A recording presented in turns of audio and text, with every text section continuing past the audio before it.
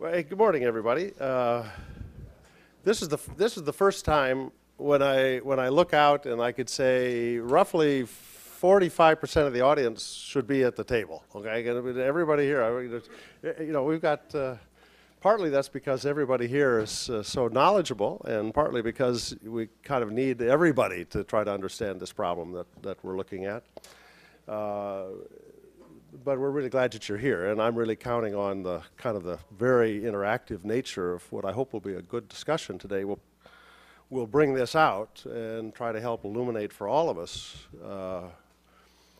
what I'll say for me is the most confusing time I've experienced. I've been in Washington for 40 years, which is, I'm trying to figure out how that happens since I don't feel older than 25, but that's and I've been in and around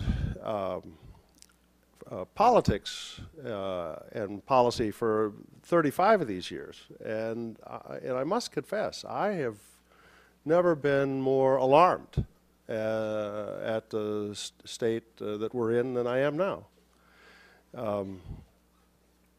And it's, there's been a long, we're not the topic of today. I'm perfectly happy to pontificate on this at another time, but I mean, I think we've been seeing a long-term, steady deterioration of the quality of politics in America. But it is now come to, in my mind, it's come to a crisis point. Now, I'm not anti-politics. Actually, politics is essential. Good politics is essential. I mean, there are only three ways that nations make big decisions. You know, one is in the marketplace where people say, I'm willing to try to produce something and sell it at a price. People want to buy it, and the marketplace helps you decide what we're going to do. That's one. Second is we establish a set of administrative procedures, administrative legal procedures that kind of establish broad outlines of acceptable and unacceptable activity in society, and we pre-establish a mechanism for dealing with that, and when problems come up, you can put it into that administrative channel. And there's only the third way, and that's politics, where you're sorting out the major choices that countries have to make, and there isn't a framework, either a marketplace or a framework to do it. So you have to have politics. Politics is essential. Politics is crucial. But politics has always been coupled with governing. Until now, I'm afraid. You know, it's always been the competition of the two parties to advance their interests by being better parties to run the government and better ideas to run the government. But, you know, ultimately, you know, running the government is about compromise. And we're now living in an era where politics is about not compromising. I mean, the Committee of 12 actually had a solution a month ago. It all worked out. The staff had worked out the solution. The members had largely agreed to it. It was worked out. And politics interrupted. Politics today needs the problem more than it needs the solution. Now, it produced this completely unstable outcome that we had from last summer. I mean, we had, the two parties each seeing an existential battle, both of the minority parties now, seeing an existential battle with each other, came to grips with each other, arm wrestling over the debt ceiling extension. And all of a sudden, we were facing the prospect of a default on America. Can you imagine what that'd be like? I mean, look at the chaos that's going on in Europe now when they're talking about Greece defaulting, for Christ's sakes. 2% of the European economy. And we were talking about America defaulting on its bonds. So to avoid that, we come up with this process where we pick a committee of 12 and ask them to resolve the problem, and then we put this sequester thing on top of them as discipline you know? Well, first of all, the inherent problem with this was we took 25% of the problem and made it carry 100% of the answer. I mean, discretionary spending, at best, only constitutes 25% of the deficit problem.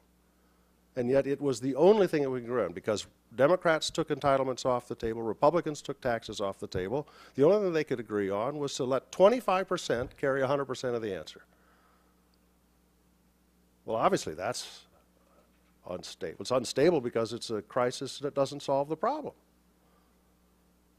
You know, and then we take and say, well, if 535 members of Congress can't figure it out, maybe 12 will figure it out. You know? And we put them in a fishbowl with everybody in the world looking at them and say, you guys figure it out. You know? And of course politics did to the Committee of 12 what they did to themselves. I mean, this is, no. Does this matter, you know, for a Defense Department? It sure as hell does matter. This is the only department, I mean, 90% of the rest of the government does one of two things: write a check to a beneficiary or write a check to an employee. We actually build things. We run things. We invest in things. We manage 70 years worth of technology at any one point in time. We're trying to keep B-52s flying at the same time we're trying to design an F-35. You know, we major long-term resources. You know, we're running the largest daycare center in the world. We've got the 8th largest grocery chain in the world. We've got the biggest school system in the world. We've got 350,000 vehicles. You know, I mean, it's just a massive enterprise. We have to run this thing. We have to have a central integrating process to pull it together so it's coherent over time. And it is coherent over time. How do we know?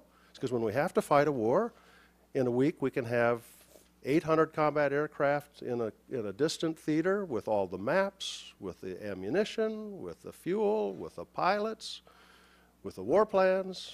We can do that in a week. You know, I mean, you know, people say, well, how do you measure success? How do you measure management and defense? Well, we fight wars. We win them. And we can do that. This process that we have lets us have that kind of coherence. And yet, I think this indecision is putting this process seriously at risk. Because the centerpiece of it, of course, is the programming process. Now, I used to be the comptroller, and of course, all comptrollers think the world revolves around them, you know, and that the budgeting process is the most important part of the building. Well, it's not. It's the programming process. You know, I mean, when I did a lot of budgets when I was there, and, you know, building a budget is like painting a portrait of the Mona Lisa with brush strokes, but you're looking through a microscope, applying a brush stroke, you know, because it's, you know, thousands of little decisions, you know. Well, you could step back and say, geez, I got the nose on upside down. You'd never know that in the budget process. You'd never know the coherence of your budget by just doing the budget. The coherence comes from the programming process, because that's where you establish your long-term planning trajectories. That's where you connect your sense of requirements, your assessment of threat and risk, and you bounce it against your constraints, and you develop long-term coherent plans in the programming review. But what does the programming review require? It requires a predictable top line. Now, the top line can change, and we've seen some dramatic change, but it requires a predictable environment for us to do this. Now, what do we have? We've got, we're marching into a year where the law of the land says there'll be a sequester. And every politician says, we're never going to do that. You've all heard them, right? We're never going to do that. The law of the land says we're going to do a sequester. Now, so what does that say to the department? How does the department run this? Do we say, well, I don't care what the law of the land says, we're never going to do that? Of course not. But does the department anticipate and foreclose the politics that still is unresolved and take on itself damaging cuts? I mean, the president says he will veto anybody that tries to change the sequester. And the Secretary of Defense says the sequester will crush and hurt American security. Okay, I'm sorry, those two don't reconcile very well. And yet that's the path we're on. And the consequences of this are far bigger than just the gaming politics to get through the 2012 election.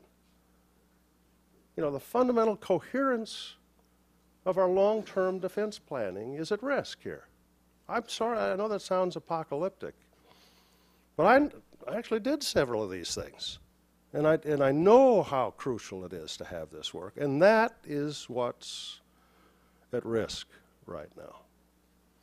So part of our doing this is for the people in town. Look, we all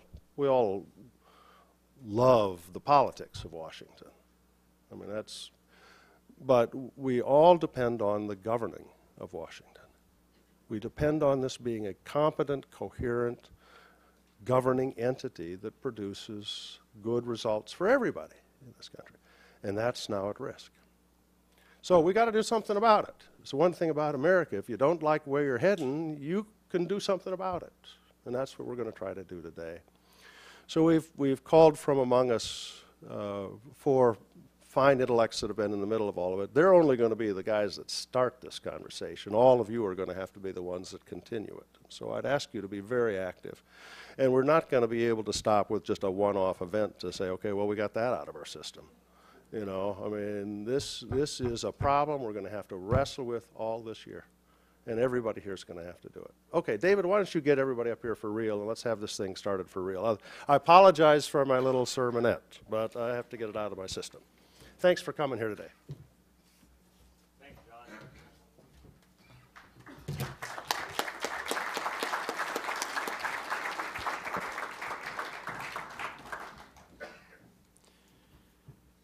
I think we recorded that, so you'll be able to find it on the web.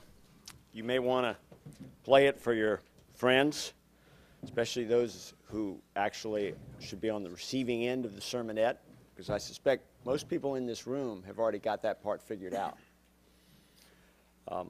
I'm David Berteau. I'm the Director of the Defense Industrial Initiatives Group and the Director of the International Security Program here at CSIS, and I'm very, very grateful to all of you for being here today.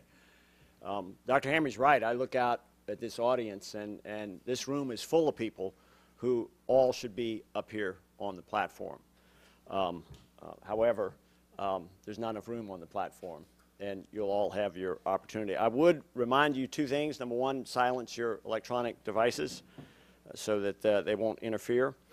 Those of you who are watching on the web, you can play yours for all it's worth because we can't hear you. I also want to remind you this event is on the record. So occasionally we tend to forget that when we're here in this enterprise, but particularly I want to remind my panelists of that. I want to retrace a little bit of the events of November 21st to kind of set the stage, and then I'll turn it over to my panel. You know, the Super Committee announced on the 21st that they had failed to reach an agreement which they could reveal to the public. Now, that implies, astonishingly, that they reached an agreement that they could not reveal to the public. We have been waiting for that agreement to emerge, and I think we wait in vain. Not because it doesn't exist, but because, in fact, they couldn't conclude it. The Secretary of Defense issued a statement the same day, reiterating a statement he had made many times before, that should sequestration occur, it would cause devastating effects on the Defense Department. And his term was tear a seam in our national security capability. The President issued a statement that seemingly was from a different party and a different administration than his own secretary, in which he said, I will veto any attempt to change this. Now, there is a common ground there. They both agree we need to achieve the $1.2 trillion in reductions. It's just the Pentagon says not in our package, and sequestration says, au contraire, half of it is yours. Now, that half, of course, is not really $600 billion. It's really about $492 billion, because we do save some money on interest payments by taking $1.2 trillion out, and the Pentagon doesn't have to pay that. 1 week before, the Secretary of Defense had sent a letter, which has been read by most of you, letter to Senator McCain and similar letter to Senator Graham, explaining that devastating impact, and it had a nice 3-page attachment. Now, those of you who have been watching Pentagon alarm bells go off over the decades know that when the Pentagon feels threatened, the thing they offer up as the consequence of that threat is exactly that which they will never do. We're going to kill the submarine. We're never going to build the next generation bomber. We'll cancel the Joint Strike Fighter. Now, these are the kinds of myths that create an illusion of impact. But the reality is that when it comes down to it, the military departments actually know how to do this quite well. In fact, their attitude, many of you have in fact said something like this in your own lives. You tell me what the number is and let me figure out how to reach it, right? Because I know how to do that. Well, yeah, you do know how to do that. But you know how to do it in such a way that it gambles on a future which is going to be different than you're predicting. You're hoping that in November, the president who wins is going to give you some of your money back. Or that the Congress, in its wisdom, will wake up and say, oh, we made a mistake. Defense, you really do need money. Now, I step back and I say to myself, we're in the defense business, so we're looking at DOD.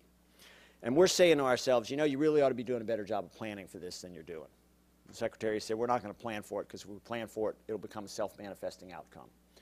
Just imagine if we were not in the defense business, but instead we're in the education business, or the agriculture business, or the health and human services business.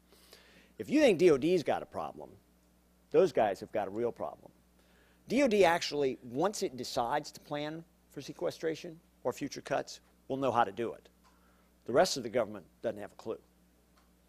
But that's not the purpose of today's discussion. What's it all mean? That's why we call this panel together here. To my right, Doug Holtz-Aiken, former Council of Economic Advisors, Director of the Congressional Budget Office. He's seen this from both the executive and legislative side. In fact, everybody up here has. He's going to start off with a big picture and narrow it down to what our options are. Jim Dyer, who has been through it from the only thing that really matters, which is appropriations, because ultimately all the rest of this is just gobbledygook. It's what kind of money you actually get at the end that matters here. Will give his view and interpretation of history. Gordon Adams, who actually has made a career of looking at these things from the impact on real national security. And then I'll wrap it up with a few thoughts on what does it mean for industry, because ultimately, as John Hamre said, the Defense Department does do things. But it does things by relying on industry to do it for them. And we need to pay attention to the impact of that as we go forward as there. So without any further delay, I'm going to start by turning the floor over to you. Can talk from there. That'd be fine. Well, thank you for the chance to be here.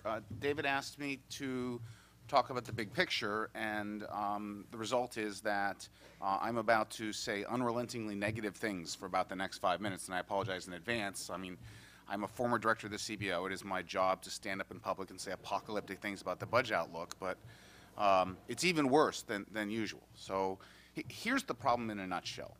If you look at the president's budget that he put out earlier this year, it shows that we're running a deficit this year of about $1.3 trillion, and that's close to 9% of GDP. And we have a gross debt to GDP ratio of 100% right now. Now, historically, countries that have debt levels above 90% of GDP have two characteristics. They, number one, pay a growth penalty of about a 1 percentage point a year. So we're already feeling the effects of this, and that lowers the total resources available for all the things we'd like to do in the United States. And number two, they have a higher probability of sovereign debt problems. And the U.S. has literally all the characteristics of countries that get in trouble. We have big debt levels. We have a heavy reliance on short-term borrowing. We have new, not well understood contingent liabilities to pop up all the time. Look at the FHA, we're going to have more housing problems. Look at the student loans, we're going to have student loan problems. Go to the state and local governments with their pensions. These are all the characteristics of countries that get in trouble. That's the good news. Now, the bad news is that if you look forward over the next 10 years, those deficits do not narrow. In fact, if you go out 10 years under that budget, at a time in 2021 when it is presumed we are fighting no overseas military operations, when the memory of the financial crisis is a distant one, the economy is back to full employment and ticking along, and the president has been able to raise all the taxes that he's wanted to in his budget. So revenues are now 19.5% of GDP. In that budget, we are still running a deficit of $1.2 trillion. And that's almost 5% of GDP, and $900 billion of it is interest on previous borrowing. We are in a debt spiral. So that's the situation in which we find ourselves, and that's the situation that was true in August when the Budget Control Act was passed, and it claimed to have $917 billion in cuts. Remember, those are cuts that are basically things like saying, honest, in 2018, we were going to spend less than we were before. Really, this time we mean it like never before, honest. And then they signed. So nothing changed in August. And then the super committee came and went and failed. And so we are now looking at a sequestration process to take off $1.2 trillion. And if it goes through as planned, we will still have an enormous problem. That will take care of roughly a quarter of the problem at best. And we will be back at this again and again. Now, what is this that we should be doing? Well, it turns out there are actually some lessons of history from this. If you look at the countries who have had the U.S. problem, which is big debt, bad growth, the lessons of history are that you should keep taxes low and reform them if at all possible to be more pro-growth, and you have to cut spending. But not all spending is created equal. Those countries that have been successful preserve the spending in core functions of government: national security, infrastructure, basic research, education, all the things that in the United States are located in the discretionary spending categories, and they cut instead transfer programs, which in the United States means entitlement programs, the mandatory spending on Social Security, Medicare, Medicaid, the new Affordable Care Act. And so the sour aftertaste of bad politics is going to be bad policy in the United States. We are going to use sequestration to go again at the discretionary accounts and leave out, by and large, the mandatory spending that is exactly the wrong thing to do from the lessons of both the history, where we need to grow faster, and from the point of view of national defense. And so I don't have anything super great to report this morning, except that we have a big problem. It's a problem we control. We control our destiny here. This is not something hitting the United States from the outside. And we know what the right thing looks like. We just have to get the politics to align with the lessons of the policy in the past, and that's the challenge we face going into 2012. And one would hope that we will not see the sequestration take place as it's currently written, but instead we'd make wiser cuts and bigger cuts that actually address the problems we have. And so I'll just close there and let someone who's got better news take over. Thank you, David and Doug, and good morning, everyone. It's an honor for me to be with you this morning. First, I must say that being strategically placed to Doug's right and Gordon's left should generate a number of confusing sentences out of my mouth and should place me strategically in the vital center of American history and in a position to virtually contradict everything everybody else has to say. But we'll try to put some order into it. I want to talk to you briefly about sequestration, and David insists that I talk about appropriations, and I will get there. Because I was born and bred around the Appropriations Committee, I have a healthy disrespect for virtually every tool in the Budget Act. But I can't think of anything I have less respect for than the concept of a sequestration. To me, it's like a man who buys a chicken farm to raise a better breed of chicken, and then he proceeds to cut all the chickens' heads off. It just doesn't make sense. And indeed, I am constrained to, in doing a bit of research before appearing with you today, came across a great quote from former Senator Phil Gramm, the author and the godfather of Graham-Rudman-Hollings, which back in 1985, I believe it was, or 86, gave us the concept of a sequestration. And Senator Gramm, as late as last month, said, and I paraphrase him, that sequestration was never meant to be anything more than a threat, an encouragement, a prod, I believe was the word he used, to force policymakers to do things through regular processes that they should be doing all along. And indeed, if you view sequestration that way, it gives you some hope that this threat that basically hangs over the budget process is little more than that, a threat, but also an invitation to Congress, to the executive branch, and to policymakers to go back at it and try again. I'm also critical of sequestration because I don't think it has a terribly great track record in this country. When it was put in place early on, to the best of my recollection, there were about 5 sequestrations that actually kicked in. 2 of them, and this should give us great hope for the future, were actually overturned by subsequent laws. The 3rd one was actually put in place by the act itself, so we got a sequestration as soon as we got Graham-Rudman-Hollings. But the 4th and 5th ones were the most fun and interesting of all. One of them resulted as a result of a drafting error in my old committee. And indeed, once we fixed the drafting error, the sequestration went away. The 3rd one the 5th and final one, and the last gasp of sequestration took place when one year we wrote a supplemental, and the supplemental exceeded the budget cap. So we did what we always do on appropriations. We take $1 trillion and we cut it by 0.000001.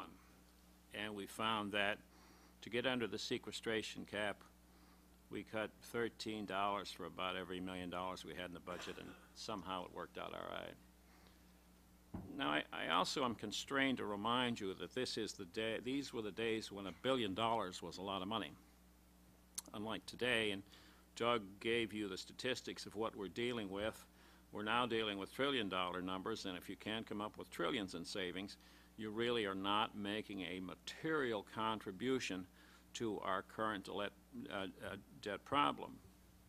Back in the day, we're in the billions of dollars, and the largest sequestration we ever got, one written by a law, was, I believe, about $11 billion, and everything else was reduced accordingly. So this has not proven itself to be an effective tool of budget reductions, but it has proven itself to be basically what Senator Gramm, its author, said it would be, which is a threat to prod the system into doing something. Now, David alluded to the fact that the Defense Department has, and I believe this is true, a great capacity to manage whatever they're given. I have to say to you that one of the things that troubles me as a Congress watcher is about next year, and I firmly believe that a legislative adjustment, we'll call it for the want of a better phrase, is necessary here to obviate the effects of a sequester, but not just on the Department of Defense. And I know this is not our area, and I won't go too deep into it, but if you look at the effects of a sequester on the non-defense community, where virtually everything that is in growth in this country has been taken off the table, then you can really get scared. I wouldn't want to be sitting in the Education Department or the Labor Department and being confronted with the types of dollars that they are being confronted with. So this is a problem in our context, in that if tomorrow morning a decision was made by the powers that be in the Congress to say, look, let's try to solve this problem, let's do what the Secretary of Defense wants, let's do what we want to do, and let's see if we can fix this thing again, the first thing you encounter is the natural blowback from the other side that says, hey, what about us? You're going to try to fix us too? The answer is we have to. So it begs a follow-on question, and every time I beg a question, the questions become worse. And that is, if you couldn't do it in a non-election year, what makes you think you can do it in an election year? Well, the answer to that is the threat of the sword of Damocles has really not been removed from your head. It's just been put off. And we all know that kicking a can down the road, something we all learned as children, is a more than acceptable legislative tool.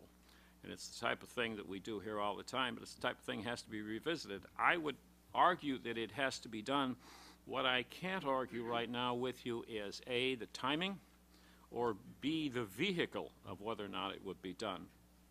There was some movement, if you will, in the waning days of this Congress to try to address the issue. That movement has evaporated. I think that's probably wise. There are some other options next year, and again, we're in an election year, and remember, we all hate each other. We are in an environment where we could reactivate the Budget Act. It's been dormant now for 3 years, and try to do something there. We could do it as part of our beloved appropriations process. We can't do that without the blessing of the leadership, or we could do it as they walk out of town and give them one last present to the American people, which is that we have saved a number of agencies and a number of programs from being taken down, yet at the same time we've walked away from the most, arguably the most important economic problem facing the country. So none of this is easy. In fact, it gets progressively harder as the can gets kicked down the road. But I would have to say to you again, I would hearken back to the notion that this is, with adversity comes opportunity here, and I would hope that everybody would reflect on the origins of this whole concept. The origin of the concept is to do what we expect and what we believe that this leadership and this Congress should do, which is to get back to the table and try this thing again.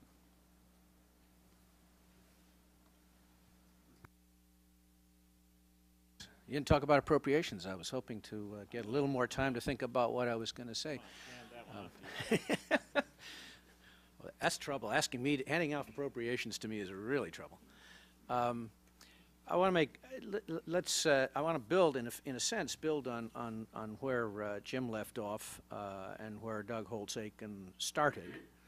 And I guess, well, I want to say several things. First off, I don't think a sequester will happen. And I completely agree with Jim's interpretation of why sequester was designed and what it was intended to do.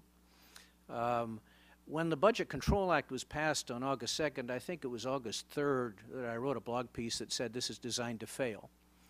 I hate to tell you I was right. No, I don't really hate to tell you I was right. I was actually appreciated the fact that I was right. Breathed a sigh of relief when the super committee failed, but only because I expected it to fail. I don't think it was designed to succeed in the beginning. And I think the crucial indicator to me that it was not designed to succeed was planting the actual implementation of a sequester in January of 2013. When that date popped out of the legislation, it was pretty clear that they were prepared to accommodate the fact that this might fail and that we would have a really wonderful time for the 12 months between its failure and the election. Because strangely enough, I'm shocked to learn there's politics going on in this place. As John Hamre said, the politics of this were about duking the issues out in the election campaign. So we have been treated to what I would describe as, and have described as, an Indonesian shadow play for the last 3 months, and are likely to continue to watch this piece of theater. And I do some theater around town, as you may know, so I'm somewhat familiar with the concept of theater. We will continue to have this theater going on for the next 12 months. Right through the election campaign. The only data points to me that ever mattered in the Budget Control Act were the caps for 2012 and 2013. Those struck me at the time as real numbers. They strike me in the process as the process has evolved as real numbers. They sent a very clear message in the first case to the appropriators. I will mention the appropriators, which is don't you move a goddamned inch over $684 billion for these security agencies. That's a real cap. I was at OMB for 5 years during caps, know what that's like. Not fun, but it's a cruel discipline, but you learn to live with it. And it told the White House, if you come up here in 2013 with a budget for these agencies that goes over 686, don't. Think twice.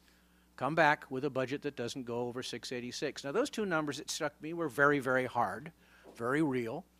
And the system is responding. The regular routine business that John talked about is responding to those numbers and doing its business.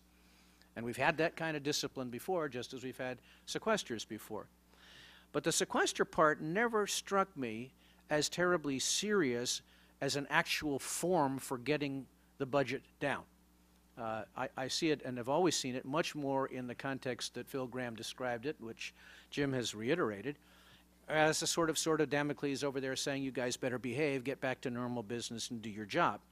The system just isn't ready to do its job, as John was underlining.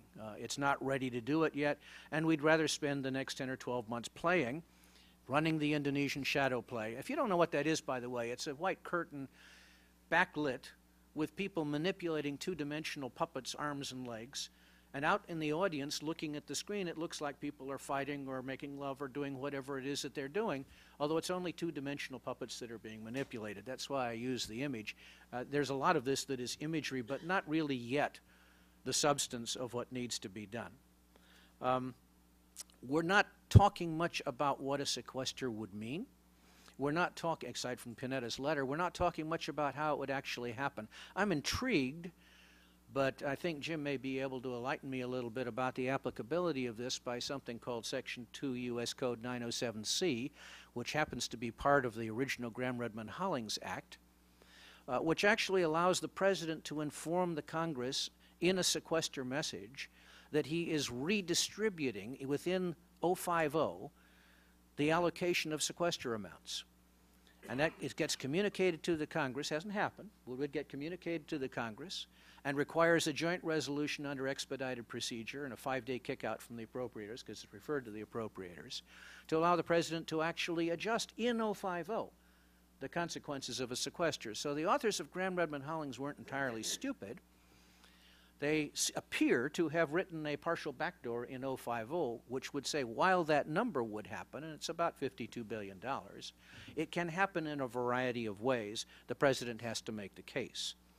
So even if we get to a sequester, which I doubt, there may be some more greater flexibility than we think, even than the Secretary of Defense has alleged. Whether or not the shadow play continues, this, I think, for me, is the bottom line. Whether or not a shadow play continues, whether or not we have a cacophony over the next 10 or 12 months of what's going to happen on Capitol Hill and in the election campaign, by May it'll all be in the election campaign, we are going to see the defense budget go down. That's the bottom line to me. The bottom line here is not really will there or won't there be a sequester. It's, to me, an annoying gnat of politics that I brush aside whenever I can. The real prospect here is the defense budgets are going down, and in my judgment, going down more than the $450 billion that the Secretary of Defense has talked about. And the reason I say that, and I would argue that we'll get 10 years out from now and we'll look back and we'll look at that 2012 budget submission and its projection over 10 years, and we will say, holy cow, we took $1 trillion to $1.5 trillion out of the 12 projection for 10 years.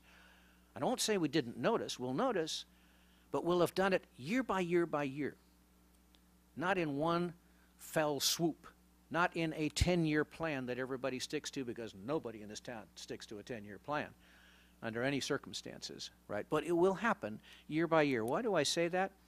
Because we've been there, done that. Even I've been there, done that. Spent 5 years at OMB being there, doing that. We have lived through build downs. In fact, I'm old enough to have lived through every build down we've done since the end of the Second World War. Now, it's true I was very young for the first one, right? But I was aware of Korea, and I was quite aware after Vietnam, and I was involved in the process after the end of the Cold War.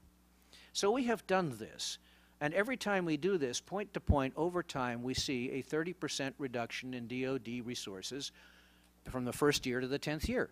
That's what happens. The shape of that build down, the size of the wedge are different between 85 and 98. The last build down we did, under the impact of deficit reduction, was $1.6 trillion. Right? And the force that resulted from that was different. We took 700,000 people out of the active duty force. We took 300,000 people out of the civilian employment in the Pentagon. The budget itself went down 36% in constant dollars, excuse me, over the 13 years. And the procurement budget went down 50% over the 13 years in constant dollars. So we've been there and we've done that, and the force that resulted was the force that used Saddam Hussein as a speed bump in 2003. So you can manage a build down. We have managed build downs, and you can manage a build down. Why do we have to put up with this? Well, the reality was around the edges of what John Hamre said in kicking this off.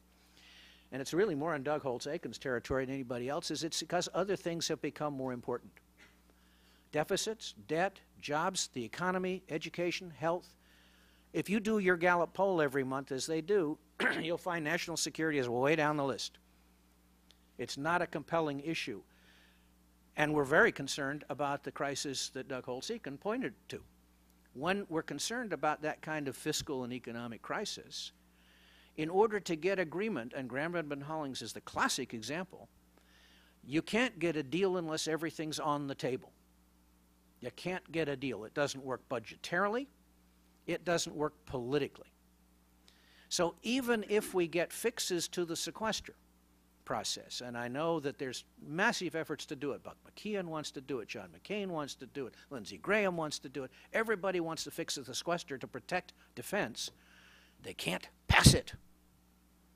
They can't pass it because everything has to be on the table. That's the nature of the beast. If you want the votes, everything has to be on the table. So all of the stovepipe effort that people may make in our community to try to protect defense is not workable politically for those reasons. As a consequence, whatever the fix is going to, as Jim alleged, have to involve the other elements that are handled under the sequester in order to fix the process or adjust the process. So it won't happen. We've done it before. And that's why it happens. We can talk, and probably should have a lot of discussion in the Q&A about what are the consequences here. We've done some numbers on this. If you look at the administration's assumption under the Budget Control Act as it now exists, and you project that over 10 years, defense continues to grow 16.8% in nominal dollars.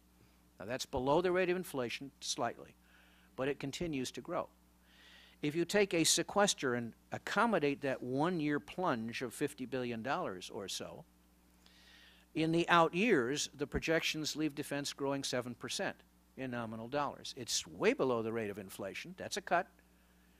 But it is not the end of Western civilization as we know it. It is a manageable process. Now, I've got some thoughts about where the management might happen, what happens with people, what happens with procurement, what happens on the management side. Let me just make one point about procurement just to keep us in a sort of context of perspective here. I mean, I expect the force structure to go down. We can talk about that and park a lot in the reserves. But on the procurement side, and this has industry implications, procurement in past build-downs pays the price. There's no question about it. In the last build-down, it was the heavy lifting of the last build-down. It was the procurement budget that took a holiday. And we're being told today we can't afford a procurement holiday because we need to reset. There's a lot of defense professionals in the room, so I'm using shorthand here. For those of you who need a roadmap, we'll talk afterwards. But did a study. Russ Rumbaugh and our staff did a study a couple of months ago that we put out saying, what did we get for $1 trillion over the last 10 years? Did we spend all of that money in the war, in operations and maintenance? It's true, 75 cents on a supplemental dollar go to O&M, because that's the big lifter when you're at war. But we spent $1 trillion on acquisition, and what did the Army get to focus on the big reset issue? The Army got every Abrams through a modernization, every Bradley through a modernization, bought every Stryker it intended to buy, put a whole bunch of Humvees into up-armoring, bought 4 times the ammunition for 9mm handguns it intended to buy, and so on and so on and so on. In other words, quite smartly, the Army seized some extra money and did its reset. Right? So we have to go very carefully into what the procurement issue is. It's the next gen that is the generation that's the procurement issue. It's not reset. It's not extra dollars. So even the procurement issue has to be looked at fairly carefully to see what's required, but the dollars will go down.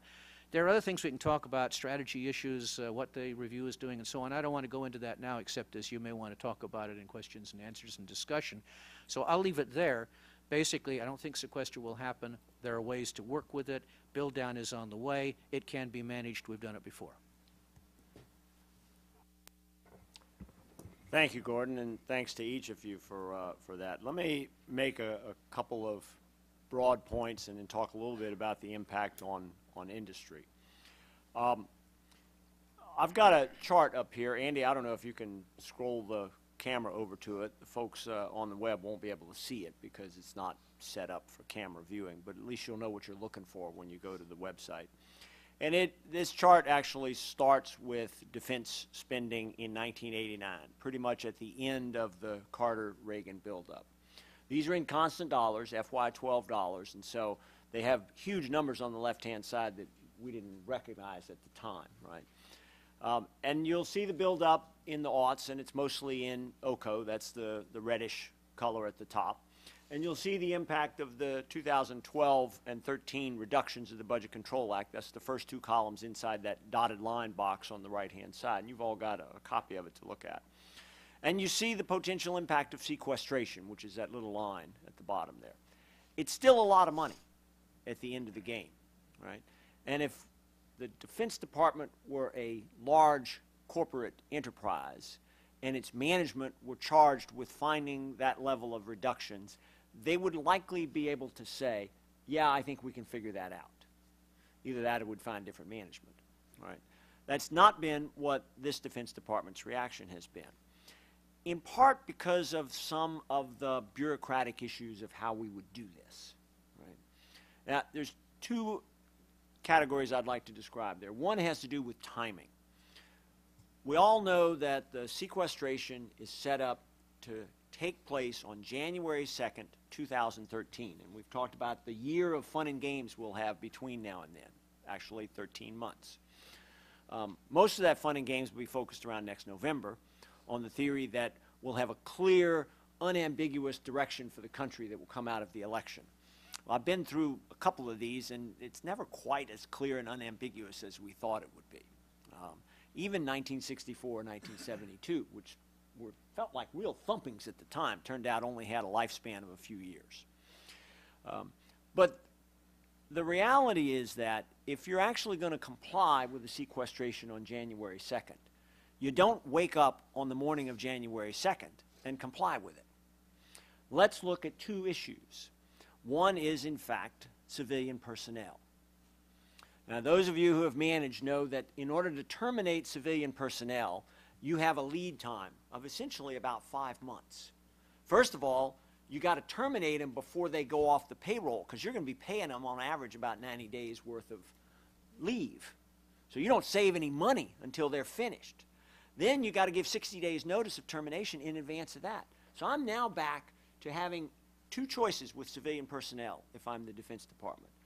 I'm either going to put out an announcement, well, maybe somewhere around July or August, that I'm going to fire 90,000 people, or I'm going to wait until January 2nd to put out that announcement, and I have to fire 200,000, because in order to meet my savings target, I've got to reduce a lot more people because they're not going to be gone until May. Now, that's one data point.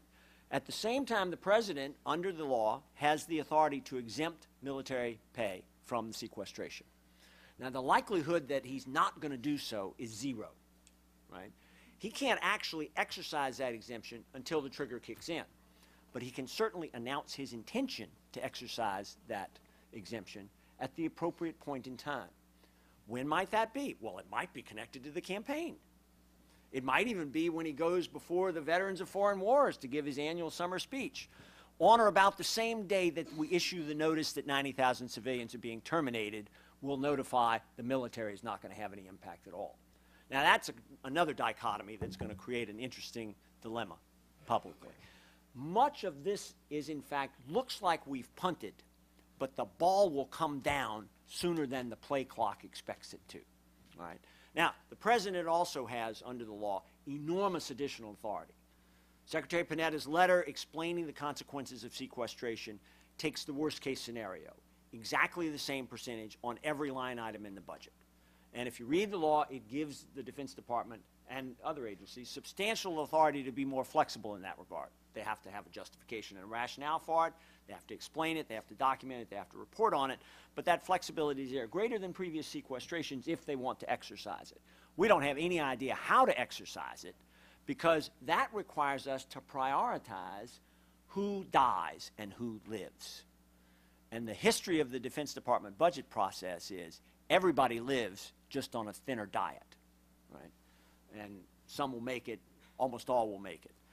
This is ideal from the point of view of day-to-day management in the military departments, because it's almost impossible for central authority and control to tell them what to do. Too many moving parts, too little time to figure it out, no strategic basis for prioritization. So if you look back at Secretary Panetta's letter and the 3 pages at the end of all the dire consequences, all right, and you think to yourself, well, ultimately, that's probably not what we're going to cut. We're probably going to cut something else. And this is regardless of whether it's through sequestration or through some other deal that says we'll find another place to get down to that blue line on the right-hand side there. We don't have a basic framework in which to say, how do we prioritize those? We won't get it between now and then. I'm not quite sure when we get it. But if you think out to 2030, the military capability that we're going to have in 2030 is what we are buying right now. The mid-career leadership that will be in place in 2030 is going through accessions right now. The recruiting that we're about to cut by 80% because we have great enlistment today, and I'm only predicting 80% because that's what we've done in the past when things were going well and we didn't have enough money, will in fact ignore the fact that we're recruiting a military that's not the kind of military we need to have, a military that's not representative of America. So there's a whole host of issues that come into play. What does it mean for industry, though? Secretary's been very clear in this. We are not planning for sequestration. We are not going to build a budget that comes below the cuts that are mandated by the Budget Control Act. Don't do it, is what he said to the Pentagon. Right? Now, put yourself in the position of a program manager. You're going to know pretty soon what your FY12 number is, and you'll know pretty soon what your FY13 budget number is, and you'll know that it does not reflect that sequestration, because the Pentagon says we're not going to plan for that, even though the President says I'll veto it if it doesn't happen. But the program manager is going to say, I think I need to be prudent here. You know, maybe I'll slow down my solicitations and my announcements. Maybe I'll slow down my awards. Maybe I'll be a little careful about exercising the next option. Maybe I'll use competition. Competition's a great tool, but sometimes competition for the sake of competition just buys me time. It'll take me an extra 9 months. Maybe I won't even be all that upset if somebody protests. Of course, I could be flip here and say I'm not sure you could tell the difference if the Pentagon were deliberately trying to set up a potential for protest or accidentally doing so. But the reality is I think you'll see a lot of slowing down on the procurement side. On the services side, the contracts are generally not top-down managed. They're bottom-up. Thousands of individual decisions on individual tasks by individual activities and sub-activities across the department. Much harder to slow that down. You can put a cap on spending. You don't know you've reached that cap until after you're past it. Right? So I actually think the hardware side of the business is going to see pretty dramatic impact in FY12 as people go slow. The services side, a little less so, because it's just harder to control centrally. Right? In addition, of course, I think you'll continue to see the second part of the slowdown, which is the policies that say we're not actually after your profit, we're really just after your costs, but the way we get after your costs is by going after your profit. And that's a statement that the Pentagon denies, but the reality of the day-to-day management of the contracts are consistent with such a policy, even if it's not what's being articulated. That's the dynamic you'll operate in. How do you get out of it? You get out of it when we get a deal. When do we get a deal? The votes aren't there. The votes are certainly not there between now and November, and the votes will only be there after November if something happens that's unexpected in November. Now, they will find some way out of this. Right? I'm not smart enough to figure out what that is. I am smart enough to think it's not going to be anytime soon. And in the meantime, be alert for those notices in July. So, with that, I think I'm prepared to throw the floor open to questions and comments. I think you all know the drill. We have microphones. You raise your hand. You wait for a mic. Well, somebody will say, bring the mic to that person.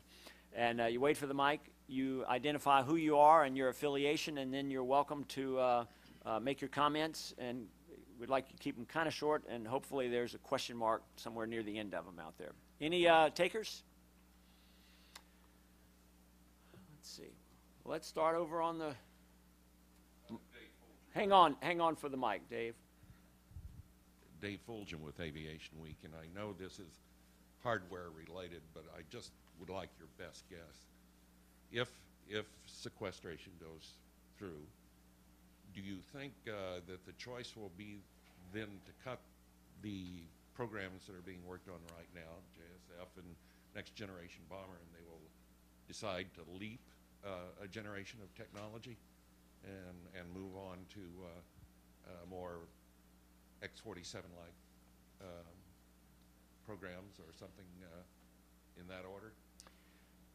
The question, Mike didn't seem to kick in there, so let me rephrase it or summarize it. It's basically, if sequestration kicks in, would the decisions of where to cut be essentially cut existing programs and keep alive future technology? My own sense is that would require a level of centralized guidance which will not exist. And I think it's going to be a program-by-program decision rather than an aggregate basis. History says that we do keep funding in R&D accounts a little. We don't cut them quite as fast as we cut procurement. It also says we tend to cut the R part of R&D a little more than we cut the D part of R&D, which I think is a mistake, and it's possible that from a budgetary point of view we might predict that. But I don't think, Dave, that we have any basis for saying which programs go and which programs survive at this point in time. Gordon, you agree? I agree with that largely. It's interesting to me that in 1989, it's important to remember that the last build-down that we did was in the majority carried out under the George H.W. Bush administration, led by that notorious anti-defense advocate Dick Cheney and Colin Powell. And they took, Powell to this day takes great pride in taking 500,000 people out of the active duty force structure and cutting the budget 25%. The kickoff, however, interestingly, and in a way we may have already given at the bank with what Gates did, was that Cheney axed a bunch of programs. And some of them were very small actual programs in production. Some of them were very large R&D programs, like the A-12. People remember the A-12. And took great pride over those 4 years in saying he had done this to procurement. It's very clear, to come back to what I said earlier, that procurement does carry a heavy burden in a build-down. It always does. And the question where it will happen is very apt. My sense is the response in major defense acquisition programs in general, generally I agree with Dave, this will be program by program, not as a blanket policy, but the experience seems to be in major defense acquisition programs where you cut the buy and stretch the program. So instead of buying 2,300, you buy 2,100 and you buy them at a slower rate rather than terminate the program. And we have so many contracts now that the price of termination exceeds the savings that you might generate in the program, that's likely to be true for MDAPs. The place to look in the procurement budget, and it typically is looked at, is the non-MDAPs. It's not just other procurement, it's also smaller programs. And that's 60% of the procurement budget. So in that 60% of the procurement budget, you tend to get a lot of attention to things like the trucks and the front-end loaders and the ammunition supplies and all of the things that don't have quite the same visible level of visibility and constituency in Washington and in the Congress, and can be hacked away at, if you will, can be drilled down. And you'll see, I think, in all of the services, a focus of attention on those lesser procurement accounts that don't have quite the same visibility.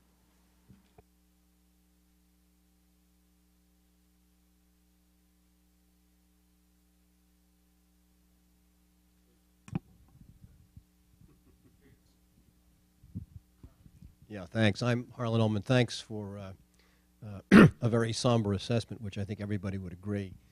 I want to back into the question I want to ask. It seems to me that if you seek to find out what is the greatest threat facing us globally, I would argue it's not global warming, it's not radical Islam, it's not proliferation, on and on and on. It's bad governance. And here at home, we have adequate proof of that. Now, it's easy to come up with very, very dire apocalyptic views. I mean, Doug is absolutely right. We have this debt going on forever. The euro collapses. You know, it's going to be bad. But what makes you think today is much more dangerous or much more serious than, say, 1938 or 1939, or even 1975, 76. We had a president who got thrown out. We came out of Vietnam licking our wounds. And in those days, people thought that the all-volunteer force was going to be absolutely catastrophic. We can't come up with solutions for the reasons you point out right now, because we're not going to get any kind of consensus. It could be done rationally, but that's probably not going to happen. So my question really is, why is today different? Why are we in more serious danger or not than we were in other periods in our history? So let me just be clear about what I intended to convey, which is the scale of the challenge that faces us and the immediacy. I think both of those are very real, and the notion that somehow it isn't a large problem or that it's somewhere in the future are both wrong. That doesn't mean we can't solve it, and I actually believe we will. I mean, in the end, historically, Americans have turned out to be very pragmatic people. We always look like we're ideologically divided, but we figure out a way to sort this stuff out, and I actually am quite confident we will. But it's going to require something better than what we saw over the past 6 months, and I think we're fully capable of it, and once we get past the election, we'll do it.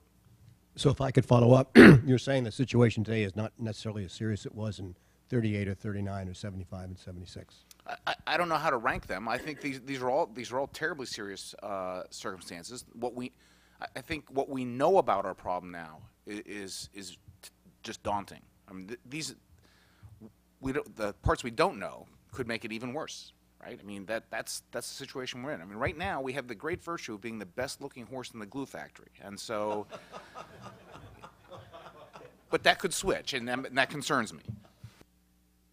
I also have to add to, if I can add to that, pardon my suspicion about driving defense policy while wearing a pair of green eye shades. The issue of the threat, the issue of U.S. global commitments, the issue of power projection, all these are multiple issues. They don't necessarily lend themselves to people to say, oh, we have to take the budget down by $650 billion more in the next 10 years. One of the virtues, I think, of working up around appropriations is you get to be a linear committee and you get to look at it 1 year at a time. And you get to make the types of reductions in budgets that if I can make them in the first year, I can build automatic savings in the second year. Gordon alluded to it. And even the third year if I'm smart. But if I'm also smart, I'm very suspicious of where the experts tell me I'm going to be in 5 to 10 years, because I just don't know the threat. And tell me 5 years ago if anybody in this room thought we would be in this position today, and the answer is no. We just don't know. So we got to take it incrementally. That's a great segue. I have to. Sorry, let me just jump in on one thing. Because Jim raised the suspicions of planning defense around a green eye shade. Bernard Brodie, who was one of the great strategic theorists of all time, wrote back in 1959 a book on largely on nuclear policy. But he had a chapter in that I thought was intriguingly and intelligently entitled, which is Strategy Wears a $. You think about the ambiguity of that statement, but it's a necessary ambiguity that we always live with. There is no way to spend enough money in the Department of Defense to guarantee that you have full knowledge about what you're able to do everywhere in the world, and full knowledge that you're defended against every potential challenge, risk, threat, danger, whatever way you want to call it. And historically, outside of times of war, strategy has always been wearing a $. The problem, I think Congress perpetuated this problem in asking the Defense Department to draw up a quadrennial defense review that was deliberately unhinged from resources, was that you get what we got in 2010, which is a strategy that's just an IHOP layer of pancakes. Every mission counts, right? Every mission is equal. And risk has to be reduced to zero in all of them, which is an open recipe for bad planning, bad management, and bad defense. Resource limitations are real. They will drive strategy in the same way that strategy drives resource limitations. They are interactive. You can't get away from the impact of one on the other. I would like to add one thing, Arlen, and I think your two historical periods of 38, 39, 75 are interesting and relevant. Clearly, the kind of existential threat that we faced in 1939 is not the same as what we face today. There's no comparison.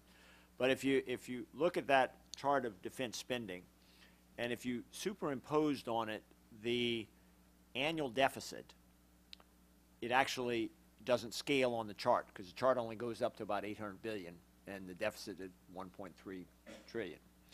And if you put on that chart the payment on the national debt each year, the payment on interest, it also, the chart by the time you get to the right starts to lose its scale because you go over there.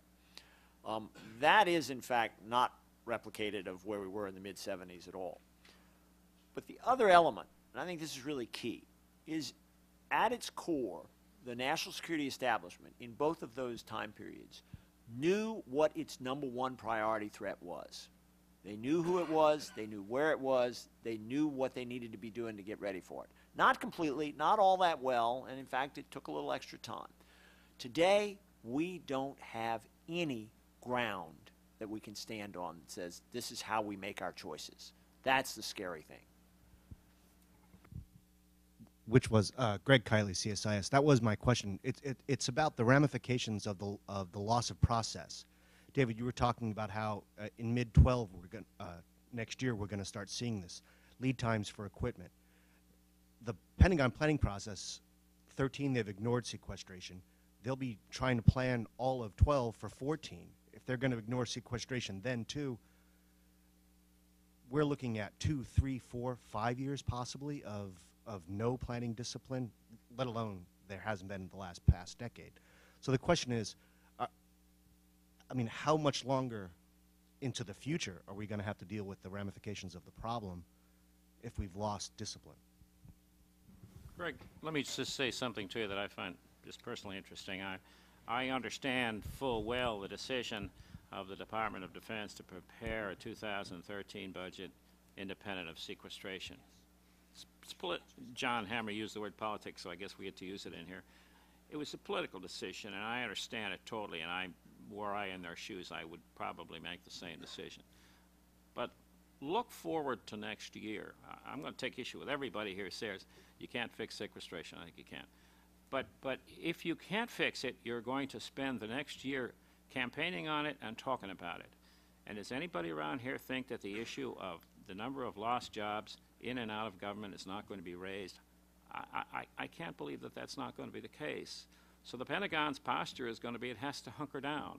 And at some point in time, and you're all familiar with the planning processes to put the next budget together, at some point in time somebody's going to have to develop an alternate scenario over there of what happens if nothing works and we get hit. And the question is, how long does that alternate scenario stay out of the public eye? And when it hits the public eye, how does the public receive it and respond to it? I have always felt, and I still feel, if there is a glimmer of hope on modifying sequestration, it would have to come not just from the likes of us, but it would have to come from some kind of public perception that national security may be threatened, that this is not wise public policy, that this is a potential election issue. It would have to well up from someplace else after having been properly massaged by others. But I've always felt that would have to happen. And I think then maybe a lesson gets learned and scenarios get developed and options get done. But the process, I'm sorry to say this, but I'm afraid that Congress may be making a major contribution in weakening this process, because as our processes in the Congress decline and deteriorate to virtually nothing, which is where they are now, any agency dependent upon the ability of the Congress to send it information is not going to be able to plan. Let me give you the worst case scenario in the budget. Last spring we passed the 2011 appropriations bill, which were based largely with some modifications on the 2010 numbers. The 2012 numbers that we will pass here hopefully within 2.5 weeks will be based upon baseline adjustments of the 2011 numbers. Meanwhile, the Pentagon is preparing the 2013 budget. We also have a threat of sequestration, and we have a very dim prospect that the 2013 budget will be done in the next fiscal year, so that'll give the Pentagon the opportunity to prepare the 2014 budget. Now we're into 5 years, and we're still working off of a modified baseline of 5 years ago. I don't know how anybody plans. I don't know how a business could plan that. I don't know how a Pentagon could plan that way. But that is the dilemma we are forcing upon these people by the fact that we can't clean up our processes to make theirs work. I'm going to take a crack at some of that question because I think it's a very good question. But let me start with where we are today and what is acceptable. I find it quite interesting to note that if we had had this conversation 2 years ago, the concept that $450 billion would disappear from the 10-year plan at DOD would have been shocking to people. And one of the natures of a build-down is that the mental adjustment that everybody makes in their numbers about what's acceptable. What Panetta succeeded in accomplishing at the Department of Defense is to bring everybody on board with the concept that what they thought they were going to have last year over 10 years is going to be $450 billion less, which, by the way, is only 8%, but nonetheless $450 billion less than what they thought they were going to have. You know, the change in expectations that as you go through a build-down is quite remarkable, and it happens, as Jim is alleging, year by year. Those adjustments happen year by year. And we're going to have this shadow play in the middle of it this coming year of a sequester. And you don't have it with a lot of strategic planning helping you drive the train here. As I say, strategy wears a dollar sign, so very often you don't have a lot of strategic planning driving the train here. I swear to God, if Dick Cheney had said in 1989, 10 years from now you're going to have $1.6 trillion less than you thought you were going to have right now this year, somebody would have fired him. The politics would have been uproarious, but that's what happened. That is, in fact, what happens, and it happens year by year. Now, I'll say something here that I know will fly in the face of the expectations of a lot of people, those of us who work in the defense stovepipe. But with the end of the war in Iraq and with the gradual withdrawal from Afghanistan, which I thoroughly expect is going to happen, in a weird kind of way, we're in very secure position globally. And while the rhetoric will tell us it's an increasingly dangerous world and there are threats all around us, I simply don't believe that's an accurate analysis of the United States security situation in the world today. We do not face an existential threat. I agree with Harlan, bad governance is probably a worse threat than anybody is facing in the world. I don't want this to become a China panel. I was on one 2 days ago and it was all about China, but the Chinese capability right now is minuscule compared to our capability. The technological lead we have is 2 or 3 generations ahead in every area of equipment. We could just go on and on. The security situation, you know, we're not going to invade every fragile state. We're not going to invade Pakistan. We could have a long discussion about strategy, but the reality is, for all the troubles in the world, the United States has a very secure position, a very dominant military capability, a lot of problems it faces, most of which are susceptible not to kinetic use but to non-kinetic tools, which sadly go down even more than defense tools when you're in a build-down. And as a result, in an odd kind of way, it's one of those periods where we can buy a certain amount of strategic disjuncture, of uncertainty about exactly what the focus of national security planning ought to be or needs to be, and we do have some time to do that. That said, it's hard to read the tea leaves here on what the strategy review currently underway is going to come out with, and many of you in the audience may know a great deal more about that than I do. But my sense is they can't but confront the likelihood that we are going to diminish the priority being given to coin and nation building and stabilization missions as part of a strategy review. And that produces some opportunities for savings. That they'll take another look at what the nuclear force design is going to be.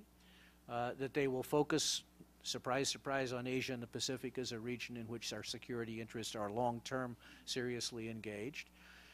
Those are at least 3 areas where I expect people are doing some thinking about how strategy needs to relate to this, and I'm sure that's being briefed into the budget planning process that people are doing. The budget planning process is also necessitating some of those choices. Strategy wears the dollar sign. So there is an interactive relationship here. Not quite sure where that's going to come out. Some strategic thinking going on, but I think we have a reasonably good period in history to think seriously about how we want to pivot our whole national security strategy. I just have to add a point. Gordon has said a couple of times strategy has a price tag. I agree with that. But it's a price tag we've paid. We've done it.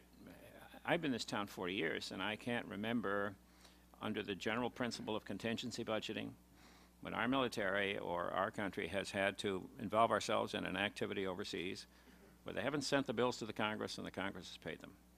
And I think, you know, if you say, oh, Jim, that's not very significant, trust me, it is so significant that if you watch the Congress on a daily basis, you'll find that waiving the Budget Act often gets more attention than the act itself, because they'll waive the Budget Act for anything. And they will waive the Budget Act, and they will go through the roof if they have to guarantee security strategy. And I also have to say, I'm always amused by people who say, oh gosh, we have statutory caps, isn't that wonderful? Well, it's virtually a meaningless statement, because we've had caps now since 1974, and the only time we've had the caps lifted is when the joint leadership of the United States Congress and the President has said lift the caps. So we've been working under these numbers comfortably. If they have to be taken up for contingency planning, absolutely do we do them. And we don't flinch. We don't worry about it at all. Indeed, one of the frustrations, and I think Gordon shares this with me because we have some common interests about the 150 accounts in the budget, about the foreign assistance accounts. If I could find a way to get the people who work in the 150 account to be as well received and well cared for on the Hill as I could for the people who work in the 050 account, I'd feel like I'd done something good. But there is a different standard, and the standard that exists on the Hill today is we take care of our troops. But not only do we take care of our troops and our troops' families and our troops' education and our troops' health and our troops' rehabilitation, but we take care of the things necessary to protect them physically and to help them do their mission. And that has not, that type of budgeting, that type of security planning on the Hill has never really been a problem. If the agency plans for them and they talk about them, we'll pay those bills. I'm not going to offer a rebuttal, although I have one. Because I said that nice thing about foreign aid. You bet. There is a lot of value in process for its outcomes. But there's also value in process for being able to sustain the capacity to do the process. It may be that we don't really need a good planning process today, because the future we face in the near term, we should be able to take care of America's defense interests pretty well for $500 billion a year in constant dollars. Right? Almost everybody in this room would agree with that. But if we lose the capability to actually match our resources and our capacity in a forward-looking way, it's really hard to get it back. I look at DOD today, and I'm concerned that by and large, we've already lost that capability. The number of general officers who've actually participated in building a fiscally disciplined future year defense program is remarkably small, because we haven't done it in quite a while. And when you lose that capability, you don't even know what it is you've lost. Now, can we muddle through? Absolutely. Is America about to go under? No way. Right? Will we do a lot of stupid things? You bet. And we'll do more of them as a result of that. And of course, you know, it should be that our goal, actually, there was a great headline in one of the trade papers a few weeks ago of an Army 3-star giving new acquisition guidance to the community. It says, let's stop doing things that are stupid. Now, that is great acquisition guidance. And I firmly endorse it, right? But manifesting it is a little harder than just saying it. Right? Let's see, we got I think I saw a hand in the back, although it may be that question is so irrelevant now that it's no longer, that hand will no longer be going up. We've got one on the right here, Terrence, if you would bring the mic over there, on my right, your left. Thanks. Kate Brannon, Defense News. Do you think the conflicting messages from Secretary Panetta and President Obama is an effective strategy to get Congress to act, or is it just confusing everybody? I think it's confusing. Secretary Panetta came out of the box early and often, and I think largely the defense community applauded him. He was followed on by the President's rather firm statement that he would veto any tinkering of a sequester unless it was paid for by other offset activities.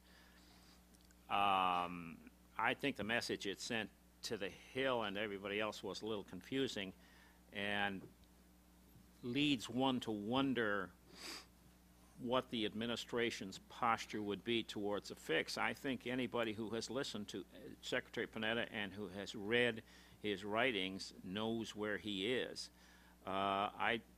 The confusing part for me is I don't know if the president is, I understand politically why the president would hold the line here, but I also think the president may be sending a message that this is not a freebie and that he, the president, has reductions he wants too, and that if you're going to do one thing, you're going to have to do the other. And maybe there's more consistency in the message at the end of the day than you might think, but up front I thought it came out very confusing. I've forgotten who it was who said, and I'm going to get the paraphrase wrong, but that wisdom is being able to hold two completely contradictory thoughts in your head at the same time and still go on working. I'm somewhat more cynical than somebody who worked for many years on the Appropriations Committee, which somewhat staggers me. But in this case, I read this as a classic good cop, bad cop. That there's one set of messages that has to come from the White House, there's another set of messages that has to come from the Pentagon, and if you think those two parts of the government aren't talking to each other about the messages, I got news for you, stay in town a little while longer. I don't know that this is a coordinated effort. I can just tell you that this sounds to me like good cop, bad cop. And the president, and this is I think a bottom line for me in this whole situation, the president has a bigger terrain of battle that he fights on than the Secretary of Defense. So that the ultimate resolution here has to come from everything else being on the table. One of the trigger points that I think is important to look towards after the election is what happens to the expiring 2001 tax cuts, because that's a card on the table. And after the election, depending on where the dust is, it's a card that's certainly to be dealt in some way. But that's the terrain president's deal on. President's deal on that bigger turf. And so the signal that I think Obama is sending has to be, at this point, different from the signal the Secretary is sending. I would ask you, just as a footnote to Gordon's comments, to think about January 1 of calendar 2013, when the Bush tax cuts expire and taxes go up and trillions of revenue flow into the system. And what is it, January 2 or January 3? I can't remember which, but that's the day the sequester kicks in, the one we can't fix. That's the one where the RIF notices have to hit the street. That's the one where the contractors have to hunker down. That's the one where the unemployment rate goes up. That's the one where everybody starts to worry again. It's a nice way to start the new calendar year. And it ought to give, that's right, Happy New Year. It ought to give policy planners from the president on down a lot of thought about where they're going to kick off, whether it's this president or the next president's inaugural year, because it all falls in the first 2 or 3 days. Kate, I think there's another aspect to that question that we really haven't touched on much today. Unlike any other drawdown we've faced, any other time we've wrestled with this, there's a big player lurking at the edge of the room that wasn't there before, and that's the global financial markets. And I think the president's comments, and you can interpret some of Secretary Panetta's comments the same way, is as much a message to the ratings agencies as it is to the politics. Because if you look at the impact of the supercommittee's failure, it had zero impact from a global financial market point of view. Why? Because ultimately the bottom line was going to come down exactly the same as if they had reached a deal.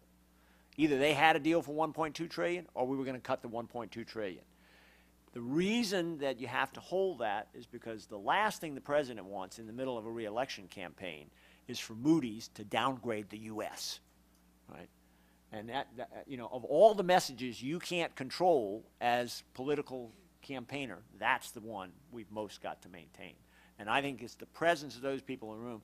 They weren't there in 1938 and 39. I don't think Franklin Roosevelt ever got up in the morning and said, wow, I wonder if the rating agencies are going to downgrade us today. They weren't there in 1975, Gerald Ford did. They weren't there in 1989 when Dick Cheney was starting down the road of we're going to cut. Right? They are there today, and we can't ignore that. I think we're getting close to the end of our time. I got perhaps time for one last question. How about in the back, Otto? Otto Crutchworth, National Journal Daily. Would you like to hear the panel say what's the possibility of Congress using the OCO account, which they've done repeatedly in the past, to cover things that they couldn't come up with inside the base budget. Is that an avenue to kind of cover their tails in 12 and 13? Already being done. Yeah, it's already being done. I would say to you, that's been a constant in budgeting for some years now, and indeed the Pentagon has been a past master, and they've had help in the Congress from doing things, especially for the Army and the Marines, in the OCO accounts that might not have passed the smell test of being in the base budget. But if you look at those numbers, they're coming down. I think the OCO account in defense that hopefully will pass here within the next 2 weeks, probably going to be in the neighborhood about it's gone down to about 120. It's a 118, 119, yeah, and that's from a high of 400. So I think we're going south in that account. I think long range you will not solve a lot of problems as long as you're reducing your level of activity in the Middle East and the Near East. That bank's going to go away. I agree with what Jim said. But until it goes away, we're going to use the heck out of it.